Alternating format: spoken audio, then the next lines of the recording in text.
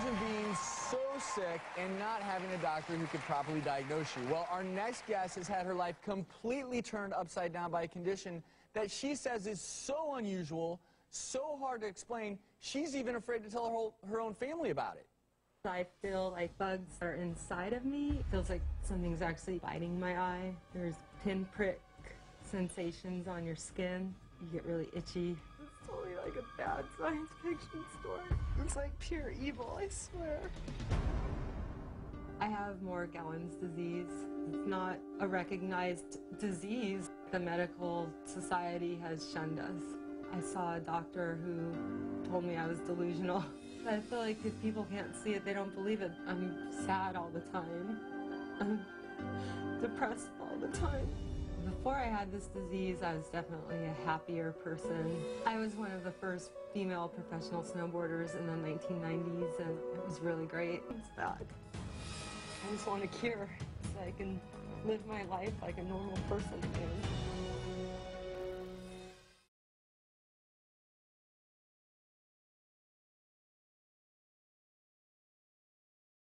Crystal, you're devastated by this illness.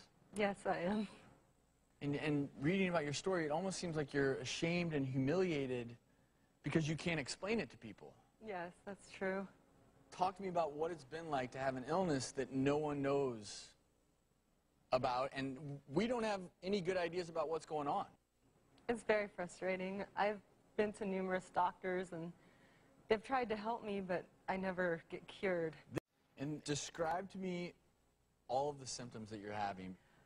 I feel like bugs are biting me. It's a feeling like someone's taking a little pin and just pricking me with it.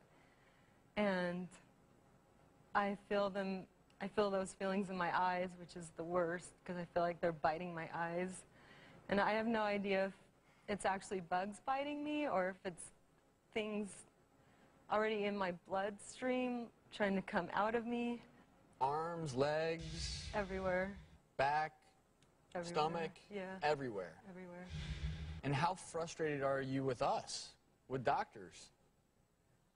I've been pretty frustrated. Yeah, pretty frustrated. I just want to get over this and have a normal life again, and so far no one's really been able to solve it for me. When I went through medical school, Morgellons was not even a word. Yeah. It was not even a word. And this is something that we don't understand a lot about, and there's a lot of confusion. Or is there a possible cure? The answer is coming up.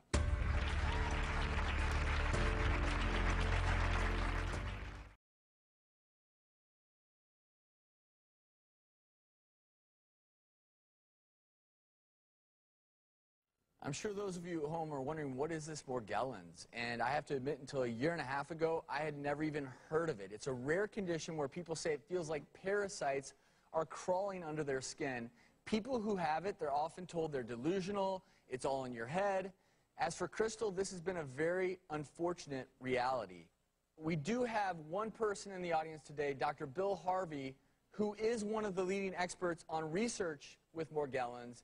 And he's one of the few people who claims to have had real success in treating this condition. And Dr. Harvey, I'm so intrigued to talk with you about this because so few doctors even acknowledge this is a disease.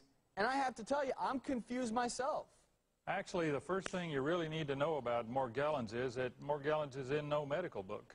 And in fact, the word wasn't even brought up from the history of medicine until 2002 by a person whose child had something like you have. And she had no idea how to get it solved, and no physician that could give her an answer. So she wound up going back to the history books and found something that sounded like this from France in the 1600s, and it was called the Morgellons. Then she wound up starting a website, decided that she would put on the website the fact that her son had symptoms like this, described some of the symptoms, called them Morgellons.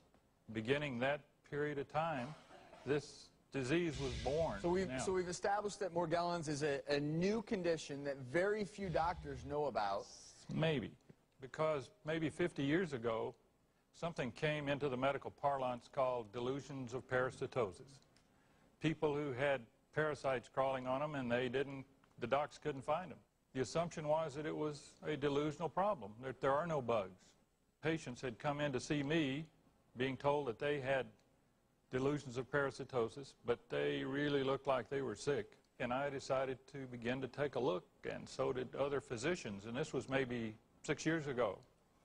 And indeed, what started to come from this was the fact that, well, there's something going on emotionally that's really disturbing, but there's something physical that's stunning here. And that was the beginning of our starting to understand. And getting past this disease is not an undoable thing. And I'm going to play devil's advocate because I want to play the position of a physician on the other side of the fence, which is we do have infectious disease experts out there who've looked at some of these people who have a condition similar to yourself, and they're saying that they're not finding any infectious cause, but it seems like you're convinced this is partly caused by an infection, that you're treating with antibiotics. Well, and there are going to be a lot of physicians out there who say that you're just throwing the kitchen sink at this thing, but you don't really know what you're doing. And that's just me playing devil's advocate. No, that's important because that's the world that they're facing out there. From the very beginning, from the first patient that I saw, I had the ability at least to magnify skin areas to 220 power and started to see something unusual. Found out that the body really is covered with different kinds of things, parasite, bacteria, and or virus. We were able to begin not to shotgun this thing with many different kinds of anti-parasitics or antibacterials, but one anti-parasitic in particular. And we think the fact that they respond well to treatment just implies that we are dealing with agents. We had veterinarians that came in and helped us out from the beginning because they know so much about parasites. And the fact that parasites do certain things at certain times, like they move around from 1 to 3 a.m., that's when patients often feel them moving around. They don't feel them in the afternoon, and you can read it in any veterinary book. Many humans are infected with these things, but they're mostly third world countries, and we really hadn't paid a lot of attention to that in this country. The fact that you have it is a very special reason that we're only now coming into probably in this society in the second and first world countries. Well, I have two things I want to say to you, and first is, I'm not sure yet what Morgellons is, but I do know I believe you. And Dr. Harvey has agreed to take you on as a patient.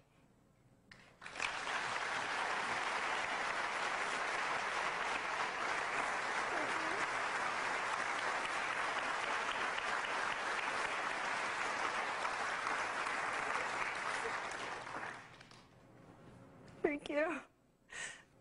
I'm crying because I'm happy. I know you're happy. And more research needs to be done. And the Center for Disease Control is now funding some research, trying to figure out what exactly is going on here. More needs to be done. But I think if nothing else, Dr. Harvey sees some results. So let's try it.